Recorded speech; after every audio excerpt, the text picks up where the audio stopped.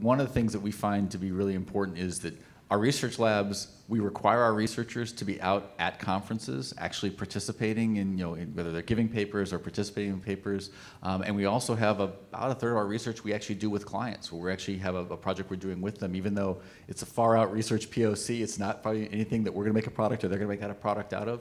But that kind of market validation and that kind of inputs coming from the outside in constantly, it's amazing how many times after that you change direction what you're doing and actually end up going faster in the direction you didn't even think you were supposed to be heading in.